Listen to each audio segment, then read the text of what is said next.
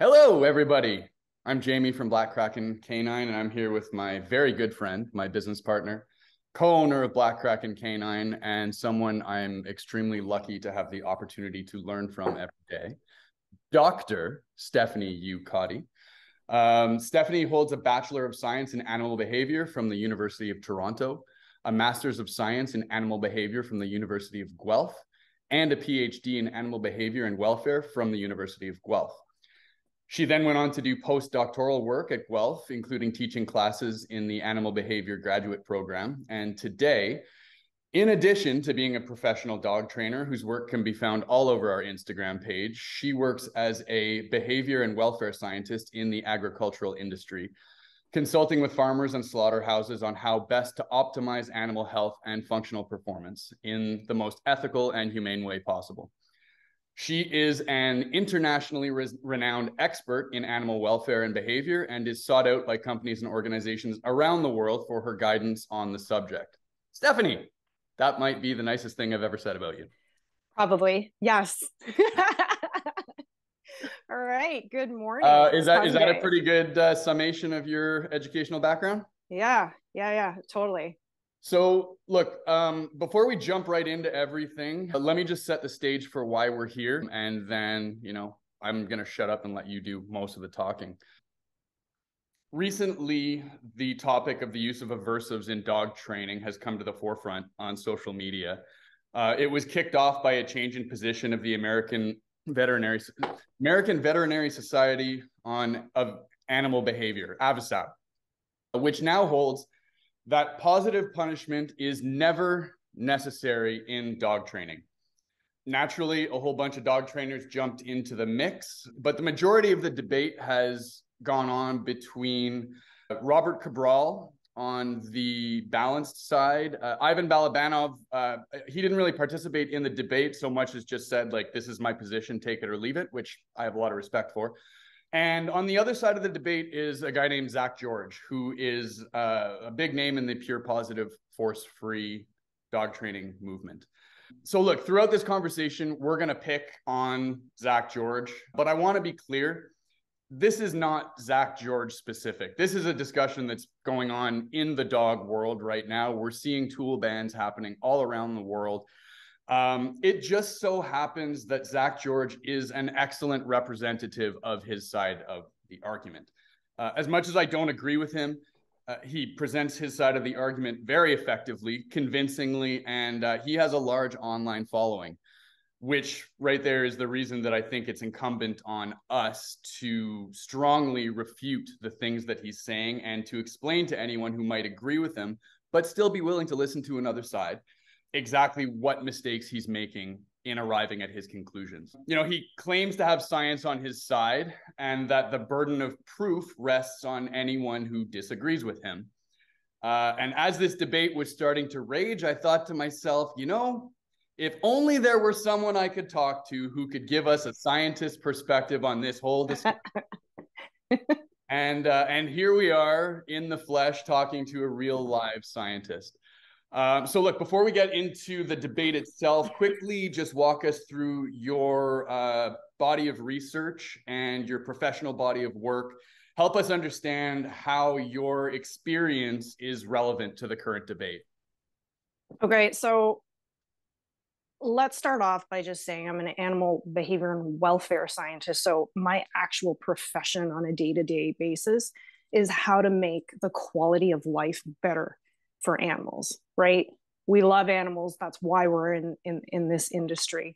So how do we improve the quality of life? How do we decrease unnecessary stress and distress? And just how do we make things the best that it can be in the most ethical manner for the animals that we use and that are under our care, right? And I've done this with farmers on the best way to operate handling at a farm level, worked a lot of years in slaughterhouses and trained slaughterhouse operatives on the best way to kill animals. There are actually scientifically better ways to do certain things, right?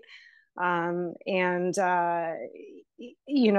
spent about 15 years just doing these types of things on how to best achieve animal performance in a way that makes sense for people to achieve what their goals are, but also in the most ethical manner for the animals, if that makes sense. Sure. So what about, I mean, we've mentioned you're a dog trainer. I know you have experience training a whole bunch of different kinds of animals. Can you give us an idea of some of your training background? Fish, right? Fish. My dissertation was actually to look at and investigate fear, aversion. So there's that word aversives in cognitive capacity in an animal like a domestic rainbow trout. And what I can say is a lot of the learning theory and the concepts that apply to something even like a trout, a fish, is kind of like universal learning theory that applies to both like people and dogs. So it was really, really interesting to do that kind of work. I want to just get some definitions out of the way here. What is a behaviorist? What is the difference between a behaviorist like yourself, who has spent 11 and a half some years studying nothing but animal behavior, and a veterinary behaviorist or a pet behaviorist? Okay, that's a really, really good question. I'm all about definitions, because if we don't agree on definitions and rules, then everything falls apart, right? This is going to give us some clarity. Okay, so let's talk about the difference between veterinarians, veterinary behaviorists, behavioral scientists, and like pet dog behaviorists. So veterinarians, we're all familiar with veterinarians, right? They're medical doctors that work with animals. Their primary profession deals with dealing with diseases and health of the animal, right? Their days are spent trying to treat all sorts of weird and wacky diseases, maybe removing an intestinal occlusion because your dog ate a sock. Never happens. Never happens. Juno, spays and neuters, vaccinations. They want to make sure that our animals are healthy. Then there's a few vets that are veterinary behaviorists, and they are veterinarians that had some extra training with some behavioral courses in there. So they're better equipped to deal with some more of the simple behavioral problems. Okay, but they're trained as veterinarians primarily, so for health of the animals. Then there's behavioral scientists, and those people are a little bit different in that we're trained in the scientific method. So and we're trained you would be a behavioral scientist, just yeah. to be, So we're talking about you now. Yeah, not a vet. So we're trained in the scientific method. We're trained in experimental design. So that's huge, which means how to collect data, how to mathematically and statistically analyze like large data sets, for example, and how to interpret those results in a meaningful way. So we're there to actually take a hypothesis, something that we want to further investigate, and then we design experiments, and then we try to find some answers and some facts. So if I could just draw a bit of a delineation there from what I'm hearing, I would imagine that a vet is also trained in the scientific method, in the sense that they went to school to become a vet. They're familiar with the scientific method. I guess the major difference there that I can see is your average vet, who's not a research scientist, is not trained in actually designing the studies. Designing the studies is critical here, and I wonder if you can tell us a little bit about why that's so important. Okay, so why don't we back up here, and hate to talk about Zach, but this is exactly what he was talking about, was that he was claiming that the highest levels of academia and the whole scientific okay, go ahead. Yeah. Let me just, I'll read it right out. So sure. Scientifically speaking, there is no known instance in the animal kingdom where positive punishment is required in order to create new behavior or stop unwanted behavior. And this is supported by, quote, literally every animal behavior organization on Earth. So the argument here, just to boil it down for everybody, is not that the use of aversives is ineffective.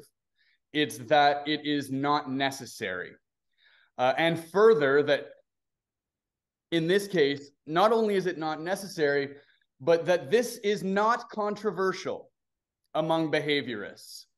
In fact, it is a brand new scientific consensus. So, Steph, we have germ theory of disease, we have the theory of gravity, and now we have the non-aversive theory of dog training. Case closed, the science is settled.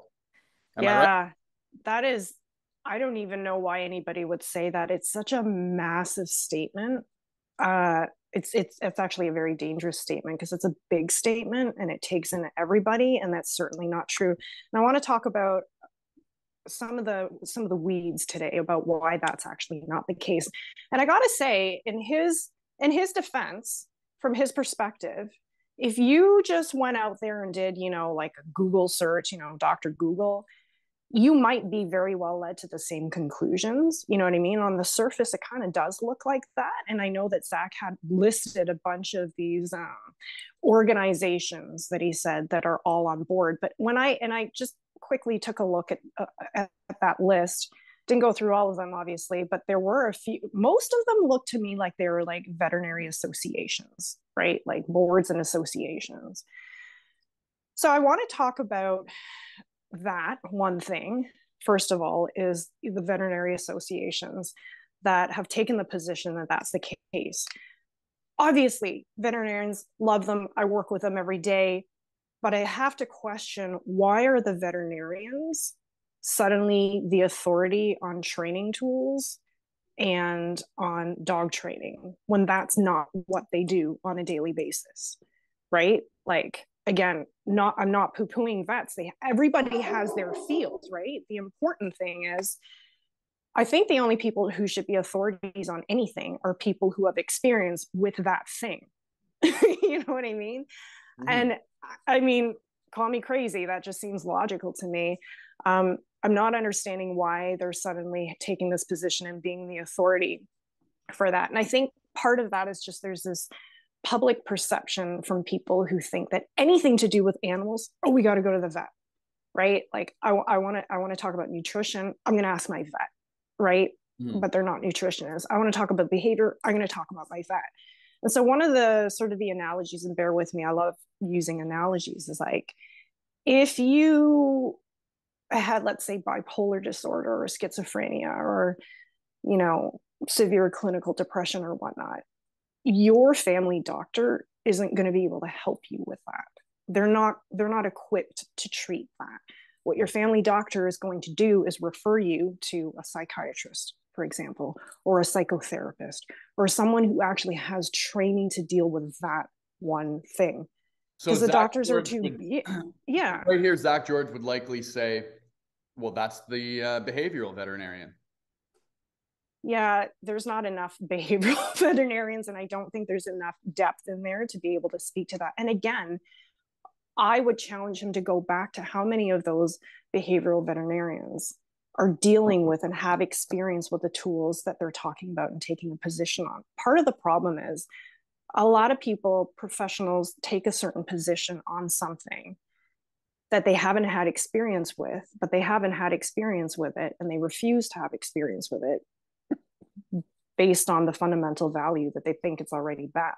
Do you know what I mean? It's like, yeah, they've emotionally reasoned themselves into the position, and then they find reasons to justify that position. Yeah, But here's the thing: it's like they're basing their position on something, and there are countless, according to the force-free pure positive side, countless new studies, yeah, right, and studies. We'll get into that, and I want to hear your thoughts on that. But these veterinary organizations and I guess veterinary behavioral organizations, and there were some pet dog trainer organizations and so on, they're basing their positions on something, and it is these studies. So why are they wrong to do that? Okay, and that's weird because that profession, they're not the ones that are actually doing the studies, which in itself is not correct. Okay. So Zach was talking about like this huge body of literature of studies that have this, nailed down. And when you dig a little bit deeper into the studies that he's talking about, most of them are actually not research trials. They're not legitimate studies. They're surveys.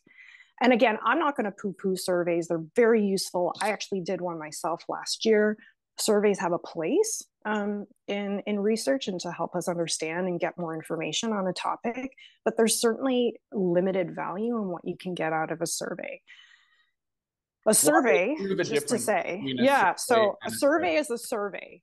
A survey is not a research trial. So we're going to talk about what those are. Okay. So we literally are talking about a survey here, like a list of questions that is given to someone, and there's no like fancy scientific definition of a survey. This is the kind of survey that everyone listening to this will have taken at one point or another.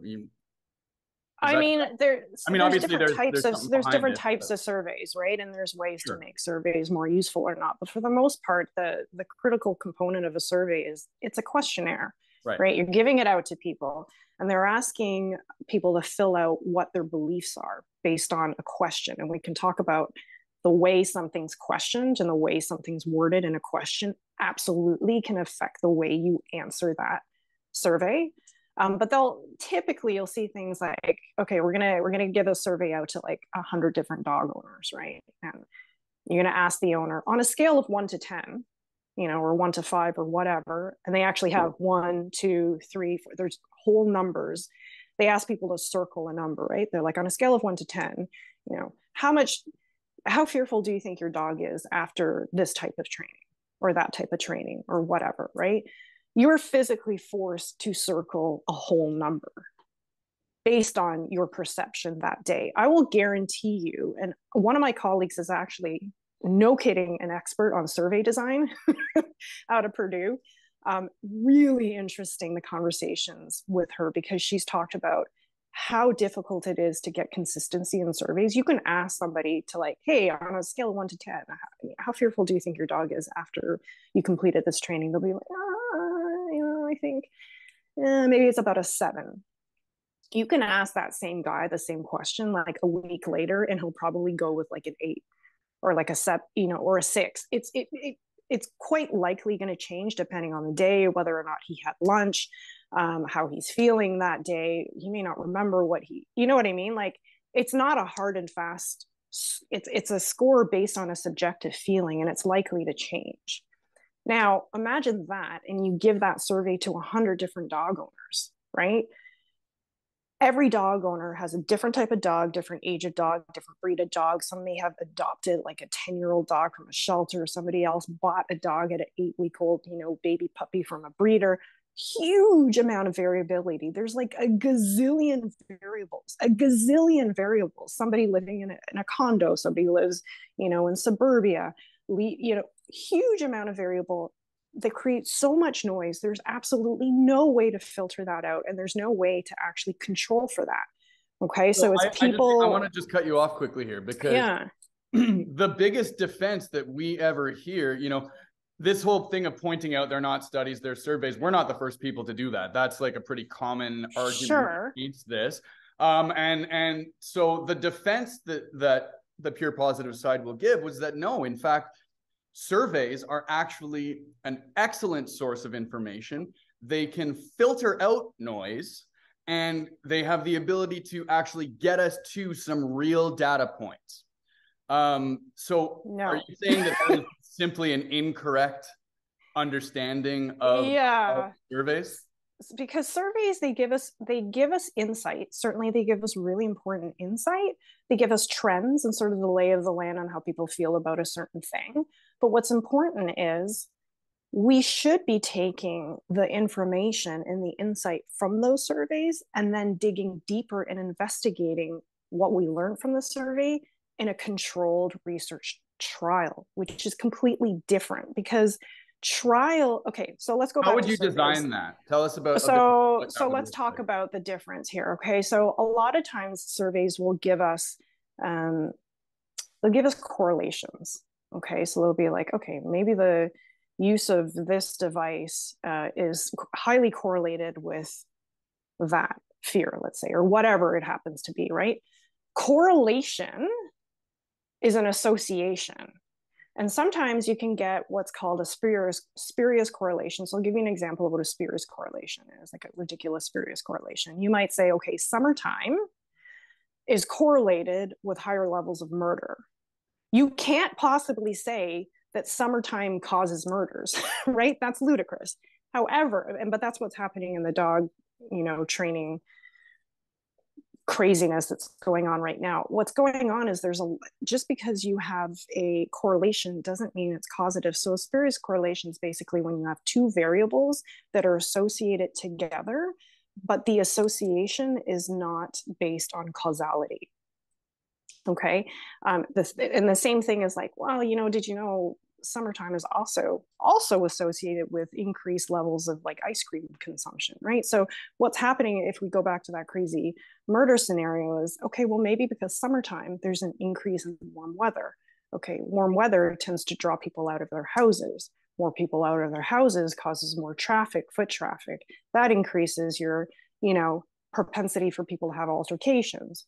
Higher altercations might have a higher propensity for maybe a murder. Do you know what I mean? Like there's so many variables. Order effects. Yeah, it's not this cause that. In order to get this cause that, the only way to know that is through a controlled research trial. So a controlled research trial means you take at least two groups of participants, dogs in this case, any type of animal or people, you assign them to a group, a category, generally a control group, and then some sort of treatment group at the very basic. Okay.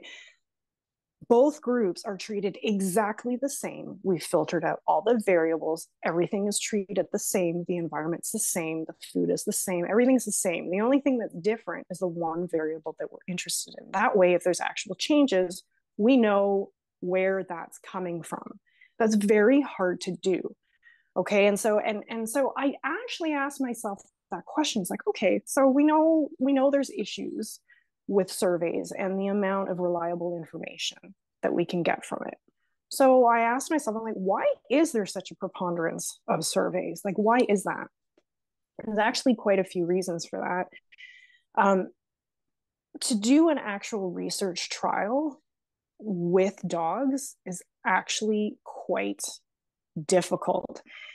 If you want to work with dogs, there's a natural sort of conundrum there that most people don't realize. It's not like working with mice or rabbits or guinea pigs or fish, for example, which are incredible for genetic research. You can actually house like 500 mice in a laboratory downstairs in the basement of a research facility easily, right? Divide them into groups. You can have 250 mice in a control group, 250 mice on a certain maybe drug or medication. You treat everybody exactly the same. The lighting's the same, the schedule's the same, the circadian rhythm's the same, the diet's the same, their housing's the same. The only difference is, the drug that they're on or the placebo that they're not on, whatever, right? It gives you an easy way to filter out where the effects are coming from.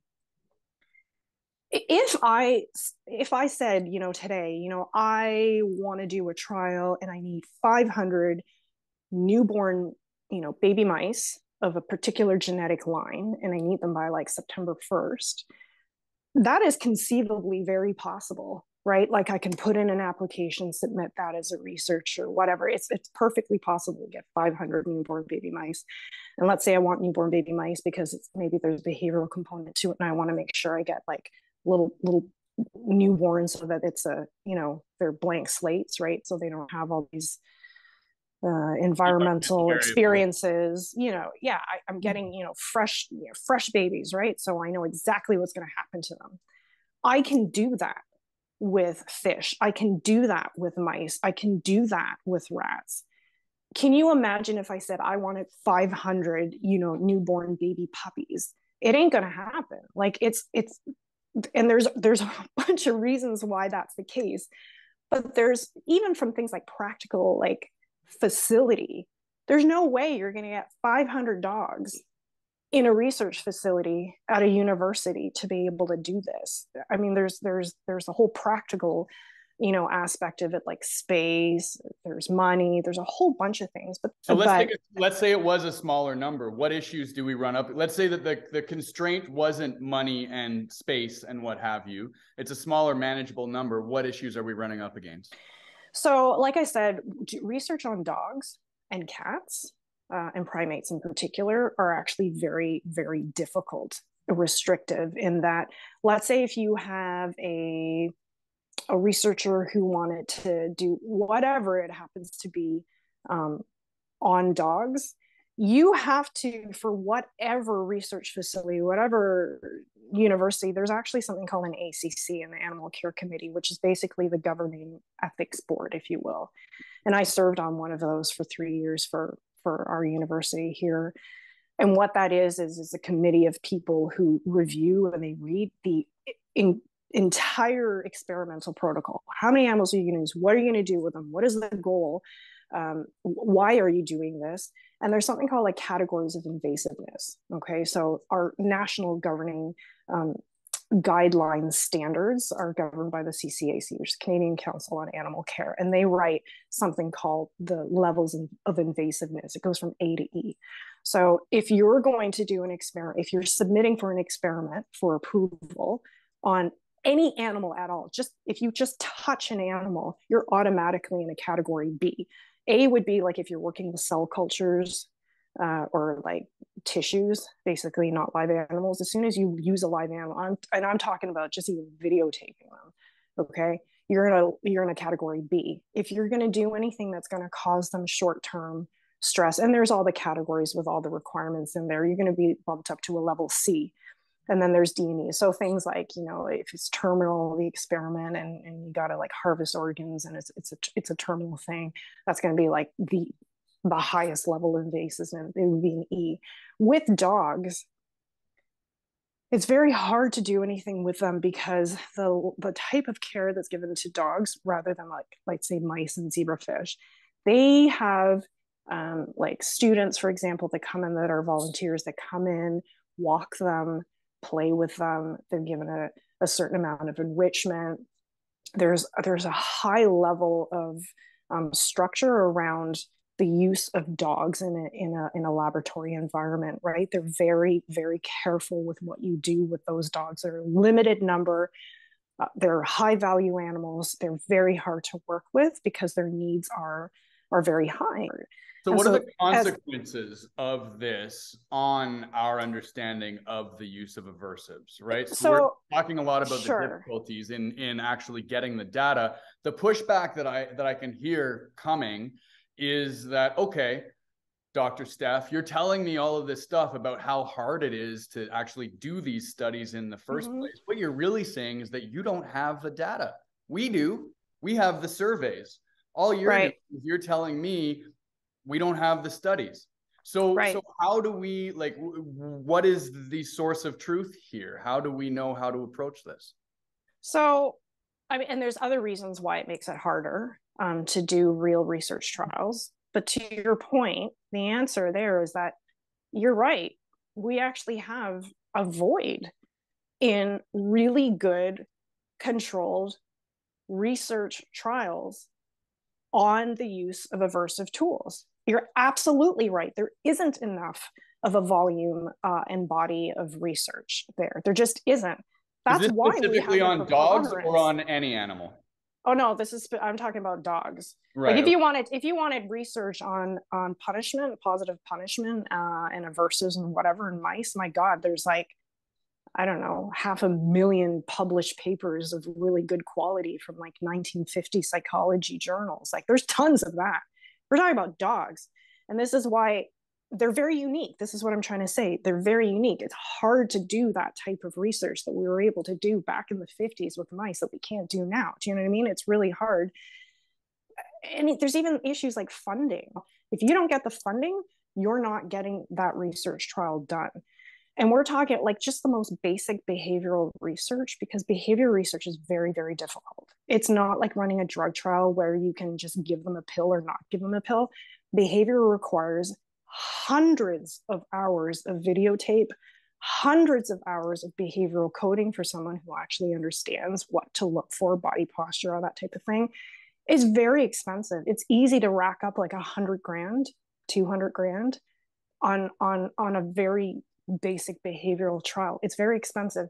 So if I said today, you know, I wanted to go run a trial, I'd have to apply for funding. But let's be honest, like, let's have an honest discussion here. It's like, if you were on the funding board and you're on the committee to dole, you've got a pot of money, right, for the entire nation, and you get applications from all these research trials. How likely are you going to be to dole out 100 grand to somebody who says, I want to look at, you know, the effects of shock collars, versus you get like another submission that comes into you that says, I want to look at, you know, the best way to use treats to get a dog to sniff out cancer. Like, boom. I mean, it's a no-brainer. Do you know what I mean? Right. And don't forget, when you dole out funding as the funding agency, you get reviewed too. You have to justify why you spent that money for that type of trial. I also want to talk to you about publishing too. And it's a personal little tidbit, and it happened, and it's crazy. But like 5 years ago, I had contacted 3 different magazines. It was like dog training magazines, and one actual journal. Like it was like an animal behavior type, you know, peer-reviewed journal. And the editors of all 4 of them, I had asked them if they're interested in having some sort of article that opens up the conversation and discussion about the use of different tools and the effect they have on the efficacy of training. And I got shot down by all 4 of them. And this is what they told me. They said that they weren't interested in having that type of article because it didn't align with the values of their readership. I just blew my mind. I'm like, are you kidding me? It didn't align with the values of the readership in one particular magazine. It was supposed to be like more, you know, sciencey nature type magazine. So that's why I chose them. And the editor said that they didn't want to offend their readers. And I'm like, is this about offending readers, or is it about sharing facts and having an honest conversation and actually being scientifically minded, which is to be curious and to figure out what works and doesn't work? And if it doesn't, and it challenges our paradigm, then maybe we need to shift, and maybe we need to reevaluate and figure out what is the truth. They didn't even want to go there. I was really disappointed in humanity that day. Like I couldn't believe they said, well, we don't want to offend a readership. I'm like, are you kidding me? That happened. That actually happened. I 100% believe that happened. I want to just kind of get back to the discussion of how do we know what to believe. And so we have, at this point, we've, I think, very effectively shown that the surveys that have been done, and I have to think there is some element of not wanting to offend readership when it comes to the design of surveys as well. But we have effectively explained why those surveys are not effective to give us actionable information in this space. You have explained that there is a void of experimental research in this space on dogs specifically. There were a few. Is it valid for us to import our understanding of aversives and positive punishment from other species and the research that's been done on other species to dogs? Well, yes and no, right? It's never just a yes and no. But and so this takes me to your question, takes me to a statement that Zach said on one of his videos where he said, well, I've looked into the research and all the studies have shown that the use of punishment has long-lasting and sometimes permanent negative effects. Now, I don't know what studies he's talking about, but I'll give him this. Let's just say he actually did find those studies. And this is my guess. So, Zach, if you're watching, I totally invite you to share that literature with me because I'd love to see it, what he's talking about. But my best guess is that if it truly were studies, he's probably referring to like old school 1950s. And by old school, I'm not poo-pooing, I'm saying those are the classic stuff, right? Classic stuff from like 1950s psychology, early stuff done on like shocking mice or shocking dogs into a space of, you know, learned helplessness. And people love to talk about that. That's absolutely true. If you do take an animal and you punish them chronically for no reason, in a for way no reason, and you can't, and the animal has no control over what's happening to itself, right? No ability to escape the aversive punishment. Yeah, they're going to develop some really deleterious consequences.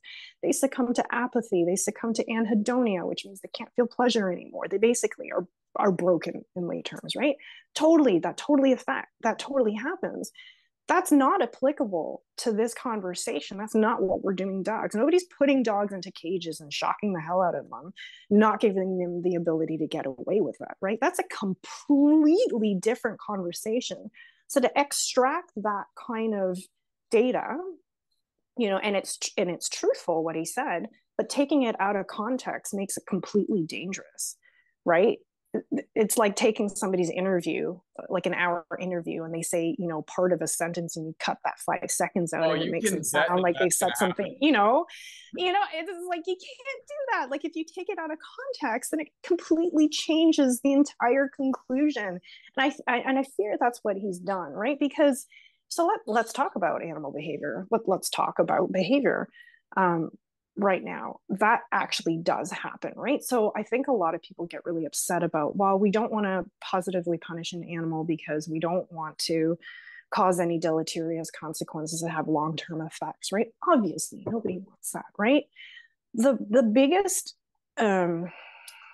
factor in that, like that we've learned from animal behavior in general across all species, is when an animal is chronically stressed randomly, they do suffer negative consequences. But when they can anticipate when something's going to happen and they have control over what's going to happen to themselves, that doesn't happen. The stress actually goes away. So there's a study that I read on mice where they took, you know, two different groups of mice, and what they did was they put a mild stressor on them.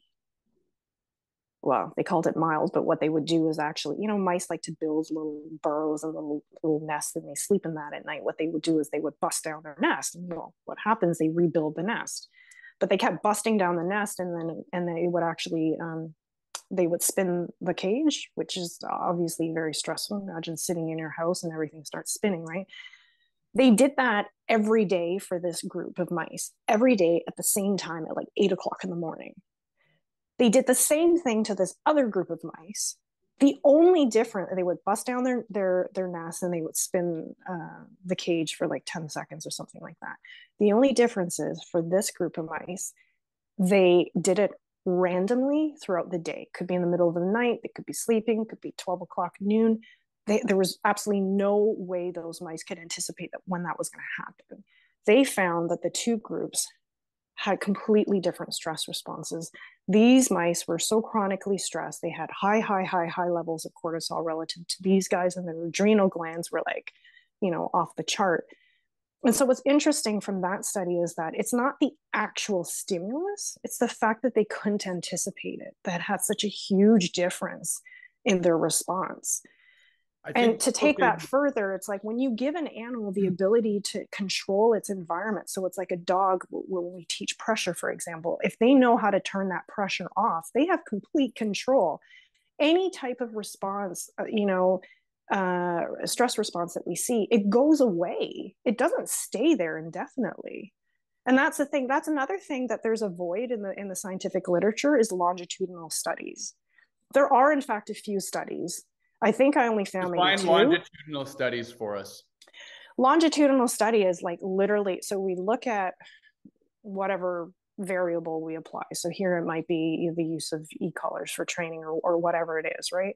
Most of the studies, and honestly, I think there's like two that I found that's an actual research trial. So there's like all this surveys, and then there's like this much when it comes to research trial. Those research trials that I've read, and I swear to God, I've only been able to find like 2 to 3. They're not well done because they didn't use the e-collar in the proper way. They used it to train a new behavior, which is insane. Like, why would you do that? Like, if the way that the experiment was set up was like doomed for failure to begin with, because they weren't using the e-collar in the appropriate manner. You know, like it was I set want to up get to into that. fail. That's actually, I don't want you to jump too far ahead there, because Okay. we're going to get into the actual specific training applications. So let's just pause that for a second. Longitudinal. Okay.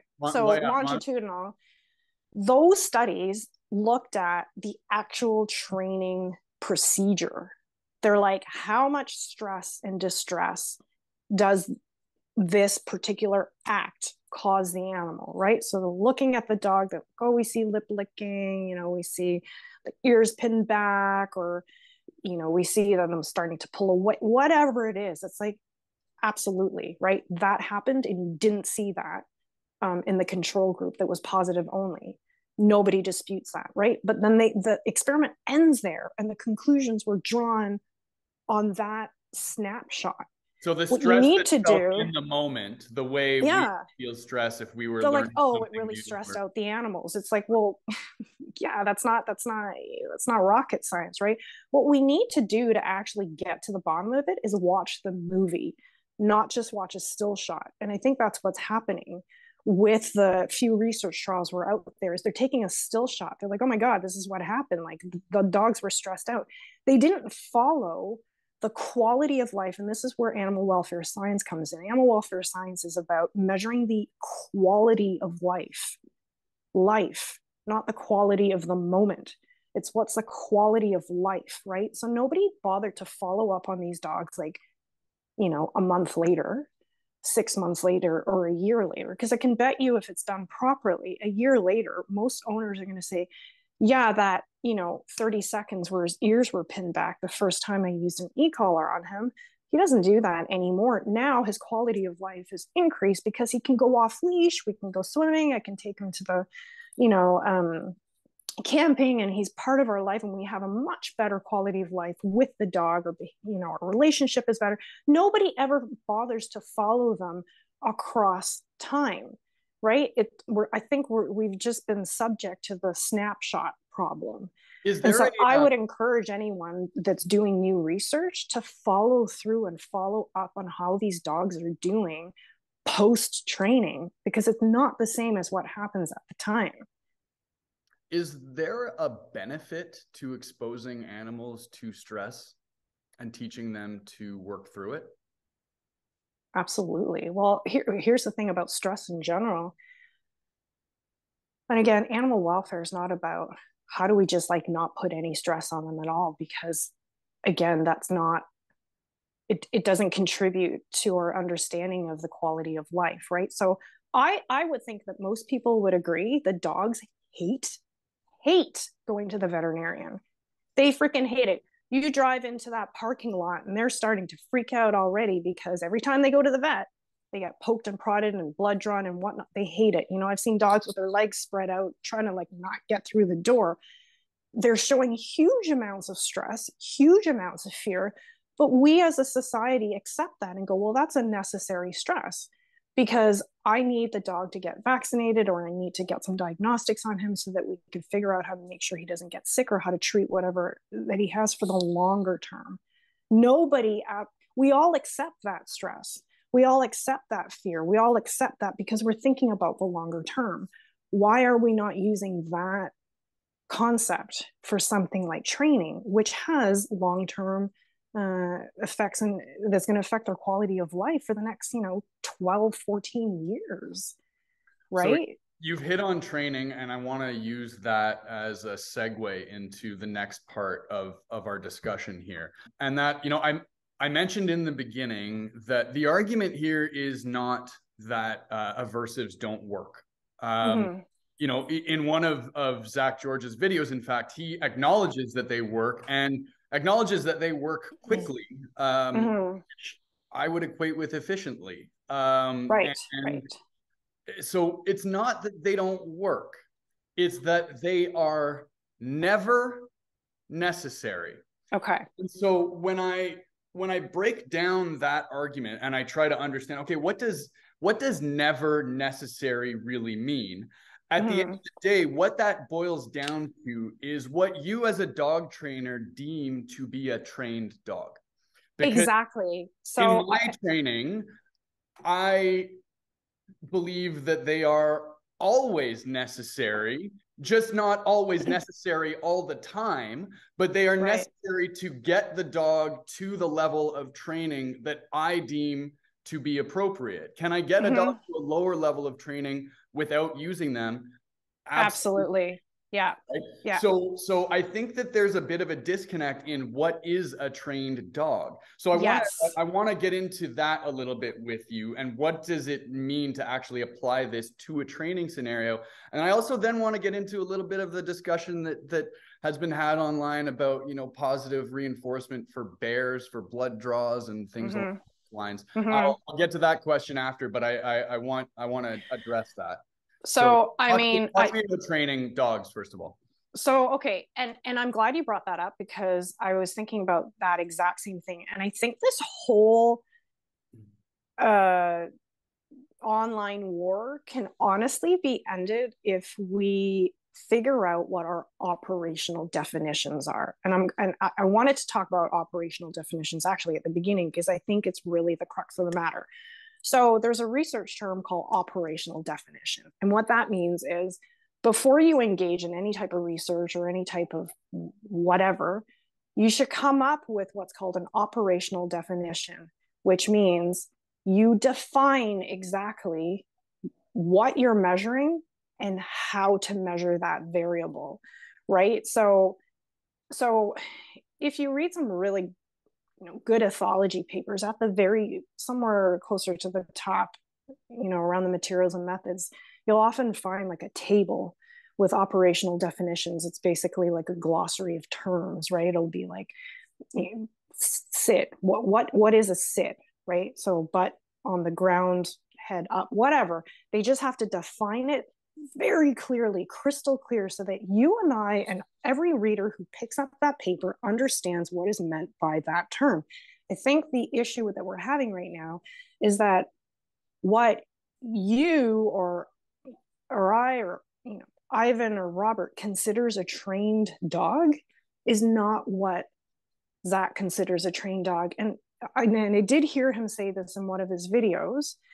To your point, is he said, "Oh well, what happens if I have like a dinner party and my dog's freaking out while guests are arriving for 20 minutes?" He goes, "Let him freak out for 20 minutes. Let him freak out." And he said, "And when he calms down, reward him for the fact that he calmed down." And I'm like, holy crap. I'll tell you that I would not tolerate my dogs flipping out for 20 minutes because we're not having a dinner party, because guests are going to leave probably injured because we have 100-pound dogs jumping in their face. I don't let so my this kids is exactly. I wouldn't want my guests doing it. Why am I okay with my dog doing it? But that's exactly it. So operational definition, I think what it would come down to is that we said, "Hey, Zach, what's your operational definition of a recall?"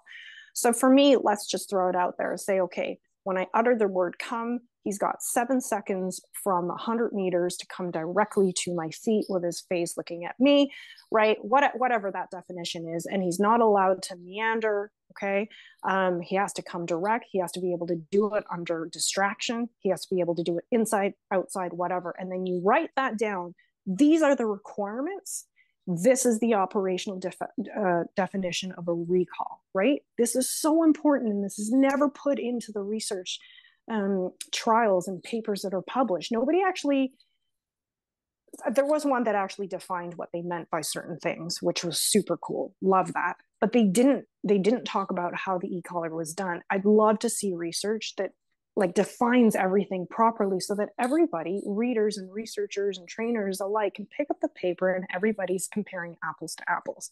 We're not comparing apples to apples. We're comparing apples to oranges, because maybe if we ask Zach, "Hey, what is a recall for you?" He might say, "I'm going to utter the word come," and the dog has 15 minutes where he's allowed to sort of come to me, and then take like a turn, and then like sniff at that bush, and then piss on that tree, and then 10 minutes later ends up at my feet, right? He might consider that that's a recall. And this is why we're like arguing from this is the argument's going to go on until the cows come home because we're not agreeing on the definition. If we can both agree what a recall looks like, if we can agree what a good, you know, don't bite me looks like, right? With all the requirements, and then say, can we meet that with the positive only and with balanced training? That's where you're going to see the conclusions coming about is they're not the same. They're So not. I would say the It's argument operational there, definitions. let's talk recall for a second, right? Yeah. I want to talk about the difference between training a new behavior and stopping an unwanted behavior. And in this case, let's say the unwanted behavior is just blowing you off on the recall, right? Right. So they will say, look, I can get as strong a recall as you can any day of the week using nothing but and love. I'm going to just pay my dog and pay my dog and pay my dog. And that dog is going to know that when it comes to me, it gets paid. And all that dog is ever going to care about is getting paid by whatever I have to pay that dog with. Right? So that's the argument. And you're not getting anything better than I am by using and that's the fallacy. Shock collars and prong collars and all your meanie toys.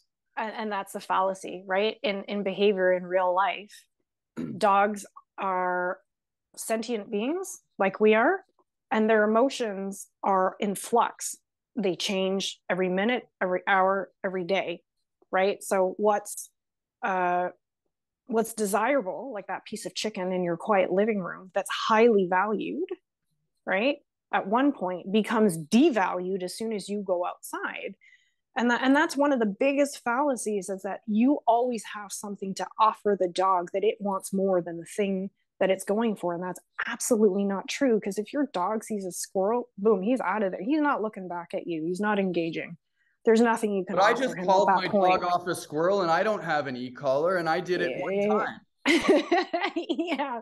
And that comes down to operational definitions. I would ask anybody, what do you consider a recall? So for me, like, what's considered success? What does success look like for you, right? So if I say a successful recall, and this is important if we're going to do research and we're going to do experiments, you have to define everything. You have to put out the requirements.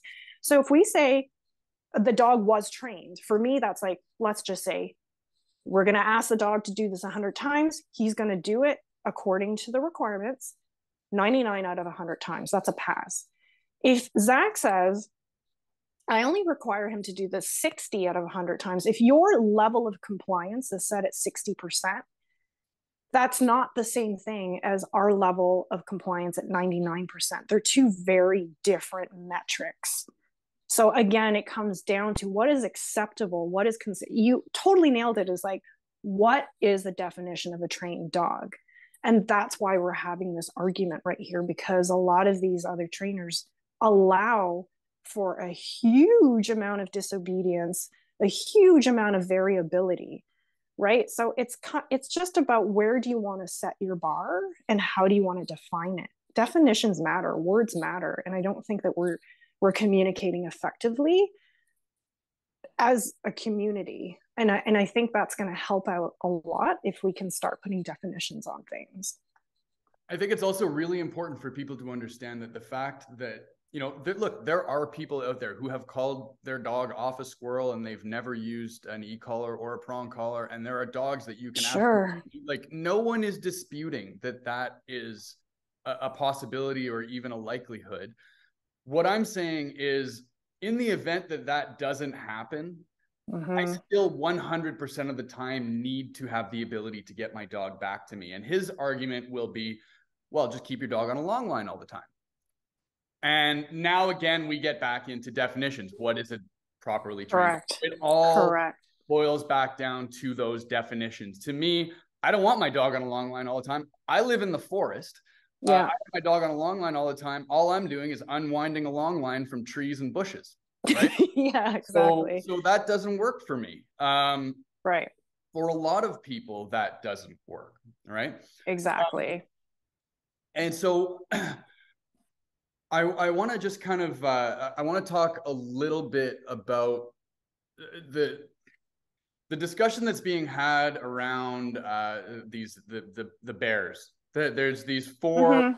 captive bears Yeah, yeah, yeah. that were trained using nothing but pure positive Mm-hmm. reinforcement in order to accept blood draws. Now, the Yeah, stipulation I'll put on this is that these are captive bears. right. I would love to watch the live stream of the people who try to do this experiment on wild grizzly bears. Sell that shit on pay-per-view. Um, but anyway, all that being said, tell me about the difference between wild and captive animals, how that applies to the differences in personalities that we see among dogs. I mean, all dogs are domesticated animals. It doesn't mean that Yeah. they're all equally Genetic. easy to train. And so talk to me a little bit about those differences and where that analogy might fall short. Okay, so we can talk about genetics actually in a little bit, but I do want to go back to the bears offering their arm up for blood draws. So a friend of mine, she actually works at the Metro Toronto Zoo, and she has in fact done that with panda bears, which is amazing. It's awesome. Nobody's debating that not having to tranquilize an animal and having them voluntarily do this is a good thing. Absolutely nobody's debating that. What's interesting is when I talk to her about that, she says, "Oh yeah, there are certain animals that they've trained to be able to do that. There are still animals of the same species and whatever herd they're dealing with where that doesn't work. They still have to resort to a tranquilizer, for example. They put it in a piece of food. Nobody's darting them. You know what I mean? But it really just shows the difference in variation of temperament in animals. Do they actually train their animals to put their arms through and voluntarily do blood trial? Yes, they do. But there's also animals where it doesn't work. It's not for the lack of trying. They still actually, so they do it for some animals, they don't do it for others because there is natural variation. That's what biology is about. It's a very dangerous thing for people to say that there's no difference. It's like it's all you, right? It's all in how you train them. It's simply not true. It's not. I mean, it's literally a biological fact that there are huge genetic differences, and it does change the temperament. Does training matter? Absolutely, but there's not. I'm tired of this like nature versus nurture debate. Like, is it nature? Is it nurture? It's both. It's Mm. always both. It always has been both, and it always will be both.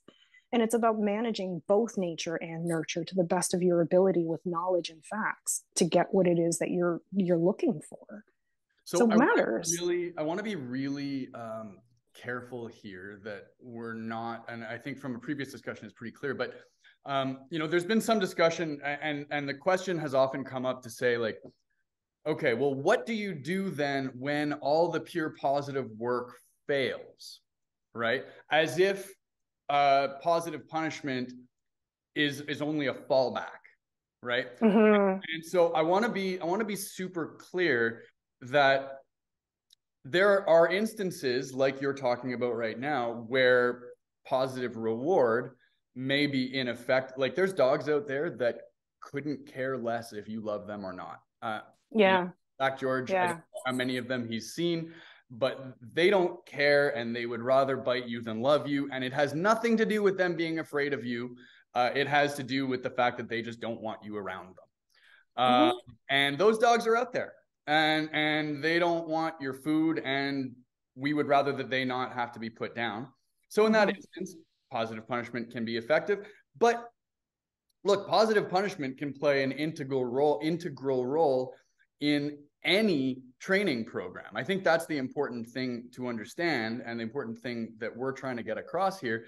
And not only that, um, from everything that you've said, it sounds to me like it actually creates for a more effective training program if your definition is a highly trained dog.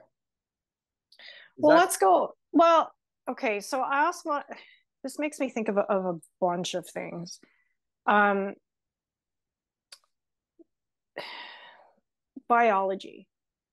just want to talk about biology for two. I just want to bring up the word biology if we're going to go back to science, because I know that Zach at one point said, and I think you read it earlier, like nowhere in the natural animal kingdom is, punishment ever necessary, I'll blah, go blah, back blah, to it again. which is There is completely false. no known instance in Right. the animal kingdom where positive punishment is required in Okay. order to create a new behavior, which we know we don't create new behaviors with Right. punishment. We never Or, do that.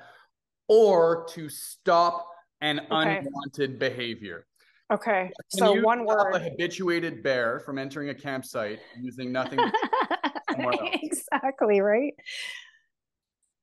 When did biology stop being a science?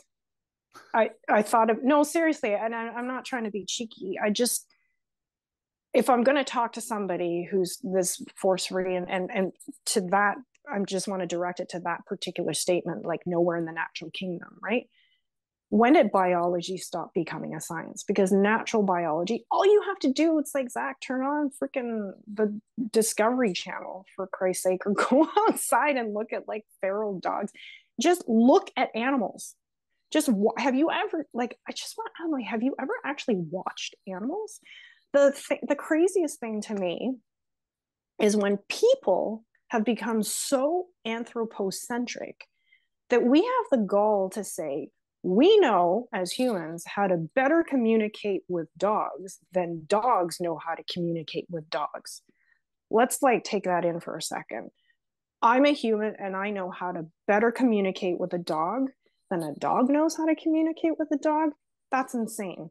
That's not even logical, and it's not biologically based. If you look at animals in natural biology, it's like, have you watched a mother dog discipline her puppy? But we're Can not you, their mother, Steph. you know what I That's mean? the counter argument, Steph. Right? We are not their mother. It's not our place to interact Right. with the dog But like. it's about learning how to communicate. Should we not look to how dogs communicate with other dogs using nature as guidance as to the best strategy on how we should? Right? Like a mother dog is not going to let her puppy bite at her nipples for 20 minutes and step all over her. She's going to shut that down. She's going to discipline that puppy right away, fairly, in a way that's effective. And that's through 20,000 years of existence, is the way that dogs communicate with other dogs. Should we not be so narcissistic as humans, go, oh, maybe dogs know how to communicate with each other, maybe we should learn from dogs, right?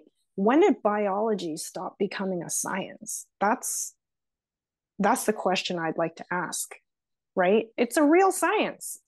Learn from it. Like, we need to step back and observe and like not be so terrified of having to shift our paradigm.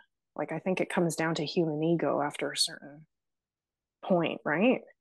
I So, the more biology. I delve into this discussion, the more it seems extremely clear that what it all boils down to, right? When you see these discussions happening online and the pure positive point is put forward, and then there's a really good retort from someone on the balanced side, and it goes back and forth a bit, and at the end of the day, the what it always boils down to is, well, I can't have this debate with someone who's willing to inflict pain on an animal in order to simply to gain compliance from that animal. Mm-hmm. It's unethical, it's wrong. No, you can tell me everything that you want to tell me. At the end of the day, I don't want to hurt my dog. How do you Mm-hmm. Well, I have actually a perfect example of it, and unfortunately a true story with a friend who had a couple of Shih Tzus, and this happened maybe about 4 years ago. We're at their place. She opened the door, and we had lots of discussions about training. And she did not want to use any type of aversive tools at all. And she had a terrible recall, basically no recall on her dog. Opened the door, ran out. They actually live on a street it comes right off of the main 401 highway. And she watched her dog run out onto the street as she called and called. Her name was Tara. She kept it, Tara, Tara, Tara, Tara. She ran out and she watched her dog get smushed and painted the ground and the street with her dog. The amount of trauma this poor woman had, having to witness her dog literally be smashed to bits with that blood on that road for over a week because it didn't rain, had to see that every single day and be reminded that her dog literally got smashed by a tractor trailer, because we have a lot where we live. I would challenge anybody to say, do you want to hurt your dog? Because that's exactly what happened. And that happened in the most hideous way and most traumatic way, in the most painful way. If she had actually had an e-collar on that dog, just give it like a 0.5 millisecond stim, that dog would be alive today. And instead she had conditioned that dog on ahead of time. We should, for sure because it's not a professional for dogs. For sure. Yeah, no, totally preface that for sure. If she had proper training on that dog, she would not have to witness her Shih Tzu being smushed onto the ground and literally hideously killed by a tractor trailer, right? So when people ask, like, do I want to hurt my dog? I'm like, do you want to hurt your dog? Because I've seen a lot of hurt. It goes back to taking your dog to the vet. They don't like it. They don't like getting vaccinations. They don't like being handled by the vet. Causes them a lot of fear. Nobody ever questions that is a necessary stress. And yet we do it. We need to start taking that concept and applying it to training, because it is necessary. But again, the fact of the matter, I think your dog we'll finish this. Yeah. Your dog is going to encounter stressful situations for sure its life, right? Part of teaching the dog with aversives is training the dog to actually work and think through some of that momentary stress that the dog is under. That training of simply being able to work through the stress then goes on to apply to different areas of the dog's life. So, I think it's really important that we all kind of keep that in mind. I think we here have covered, we've retread some old ground, certainly. I think we've covered a bunch of new ground, but I want to give you a chance, Steph, to I'm going to open the floor. What have I not asked you? What do people need to know before we wrap this conversation? Is there anything else that we need to talk about before we go?